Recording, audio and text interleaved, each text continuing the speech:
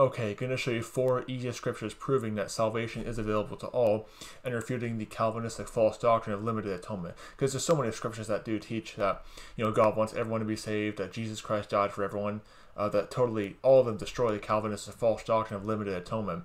But here are just a 4 quick scriptures, I'll put it that way, 4 quick scriptures that totally refute the Calvinistic false doctrine of limited atonement and prove that salvation is available to everyone.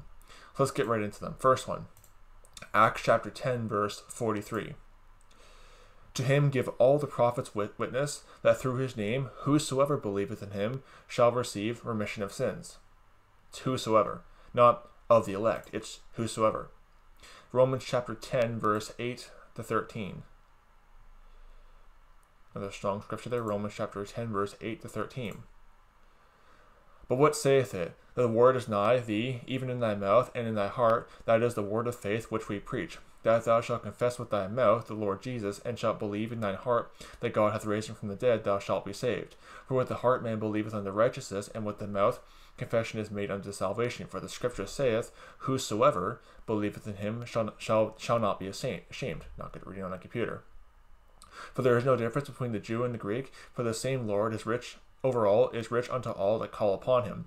For whosoever shall call upon the name of the Lord shall be saved. Not whosoever of the elect. You see, anybody can get saved. It's whosoever. You notice that abundance of whosoever in these verses. John chapter 3, verse 16 to 18. John chapter 3, verse 16 to 18.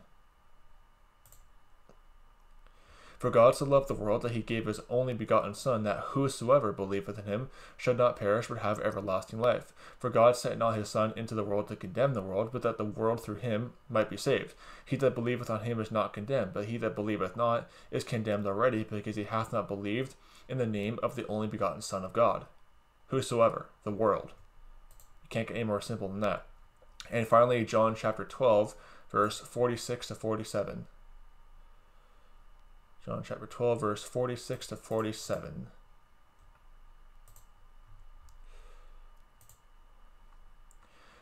I am come a light into the world, and that whosoever believeth on me shall not abide in darkness. Not good at reading on a computer.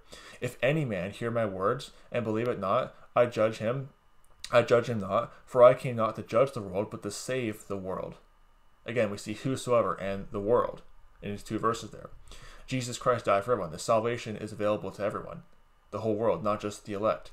It refutes the Calvinistic false doctrine of limited atonement, just those 4 verses right there. And there's many others too, but those are just a few I could show off on the spot. So anyway, don't be deceived by Calvinism. May the grace of our Lord Jesus Christ be with all the brethren. Goodbye.